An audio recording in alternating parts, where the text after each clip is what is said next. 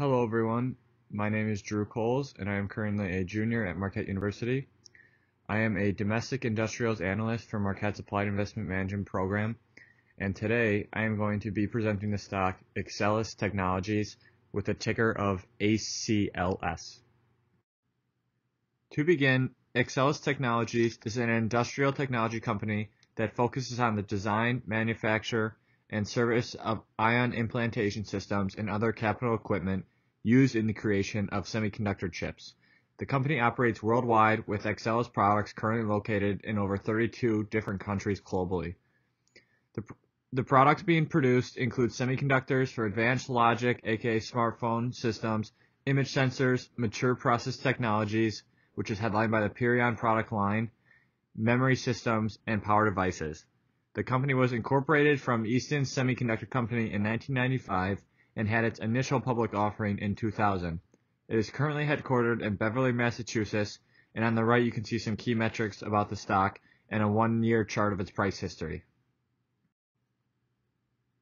It is recommended that the AIM Equity Fund purchase shares in ACLS Technologies at $37.26 with a price target of $42.86, representing just over a 14% potential upside.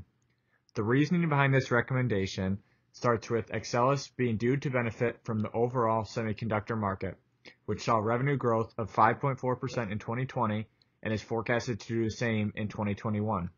Furthermore, despite ACLS Technologies already being the industry leader in ion implantation systems, their revenue is expected to more than double by 2025, largely due to some specific trends that the world is showing, such as 5G networks, electric vehicles, and working from home, all of which require new semiconductor technology.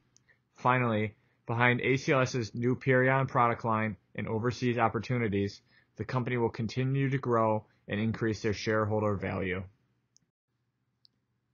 Looking forward, ACLS has a tremendous opportunity to drive their revenues up in expanding markets like China and Japan.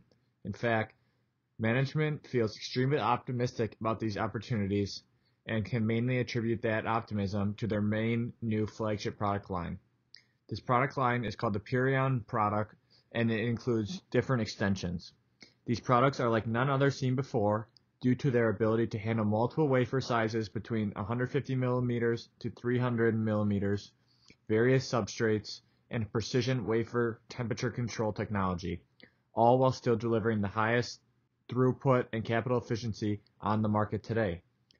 As far as actual expansion overseas goes, the first Purion XE was just installed in Japan this past year, and management has plans for more in 2021.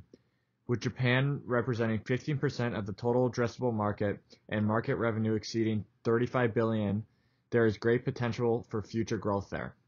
Furthermore, with China now becoming the world's largest semiconductor market, encompassing over 60% of the global consumption for semiconductors, business with companies like Samsung and Taiwan Semiconductor Company are expected to remain strong throughout.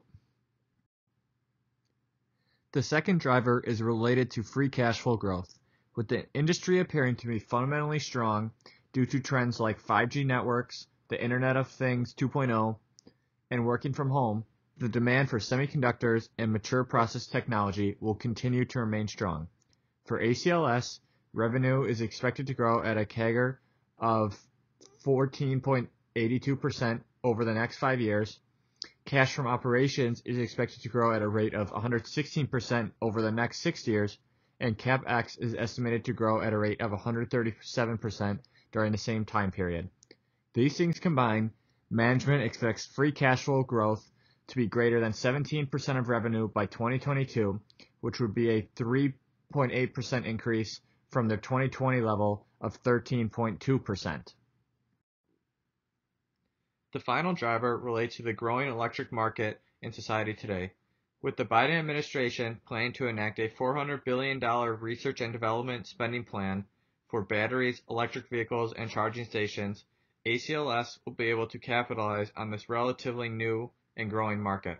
In fact, this market is forecasted to make up 70% of estimated product revenue for ACLS in 2021.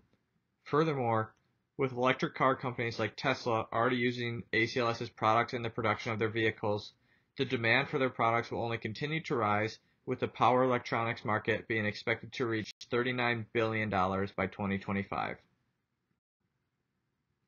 An intrinsic value for ACLS was reached by completing a 10-year DCF model. With a terminal growth rate of 2% and a WACC of 8.07%, an intrinsic value of $42.72 was reached. A sensitivity analysis of plus minus 50 basis points on the terminal growth rate and plus minus 100 basis points on the discount rate resulted in a range of $35.01 to $57.26.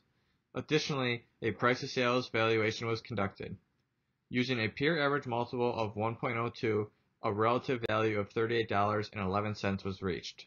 Finally, an EV to EBITDA valuation produced a peer average multiple of 1.29 and a relative valuation of $48.03. By weighting these three methods, 60%, 20%, 20%, a price target of $42.86 was reached, resulting in a 14.33% potential upside.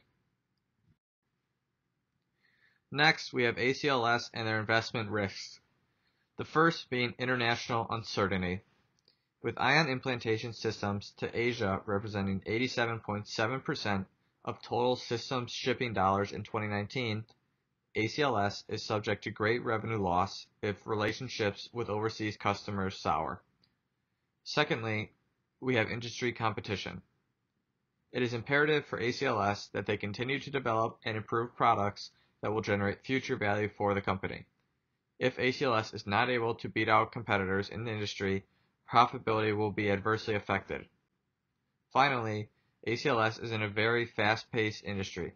If they cannot accurately predict where the industry is going in short term, they will be subject to a decrease in revenue. The leadership team at ACLS is made up of individuals with years of experience in the industry and are a key reason for the company's recent success. Mary Puma has been the CEO of ACLS since 2002 and has gained over 22 years of experience in the semiconductor industry since joining it in 1998. The CFO and Executive VP of the company is Kevin Brewer. He holds over 21 years with the company and also has prior experience as a Director of Operations at Raytheon Aircraft Company. John Aldeborg is the Executive VP of Customer Operations and has been with the company for 7 years. Next is Bill Bintz, who is the Executive VP of Product Development and has been with the company for 15 years.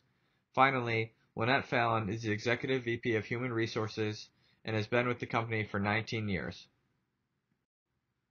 To conclude, ACLS Technologies has well positioned themselves to take advantage of the emerging global semiconductor market.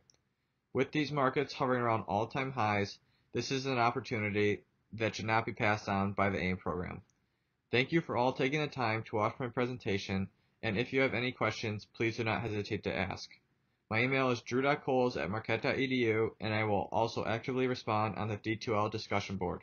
Thanks again.